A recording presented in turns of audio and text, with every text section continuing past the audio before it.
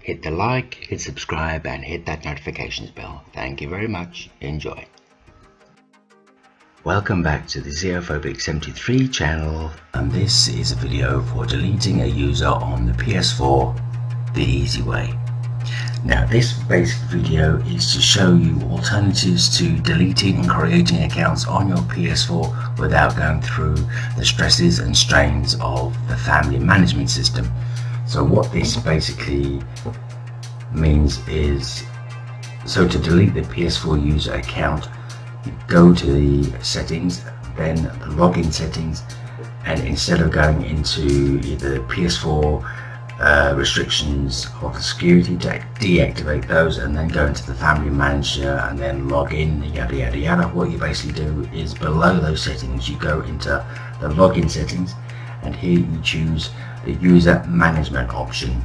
Now pick the delete user and you will see the list of user accounts displayed there, and then under one of those will be the PSN account. Now you in some cases will have to log into your PSN account to delete a user. If you are logged in already with the main system, then all you do is either highlight to create a new user or then delete a previously installed user, and by doing so you get the same delete options. As make sure you're aware that when you are deleting this setting, you will see that you are deleting both gameplay settings, screenshots, pictures, etc. Do you wish to continue? Yes or no? Normally you go yes, so then you delete that. The only difference is that if the system sees that you are a family manager, even though you are logged out of the family management system, perhaps you may be going in on a sub account, stroke child account, or even a guest account, it will give you a warning to say that this account is part of the family management system, even though you're not logged into it. That main account will still remain on the system until you go back into the family management to delete it through those settings. But for the purposes of maybe if you've got friends who maybe you've invited over and you've just created a quick account for them to gain access as a guest, then obviously you don't want their settings or anything to be left on your account, and you just simply delete them off the cuff.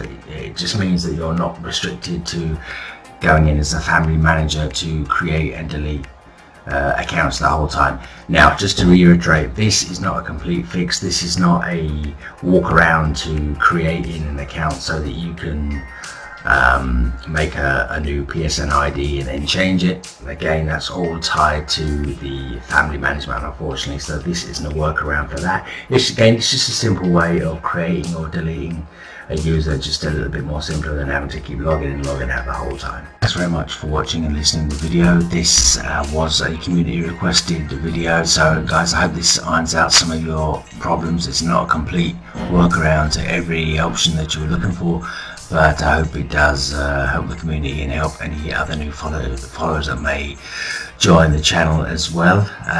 So thanks very much again. More tutorials coming as more updates come, and I will talk to you all again very soon. Thanks very much now. Bye bye.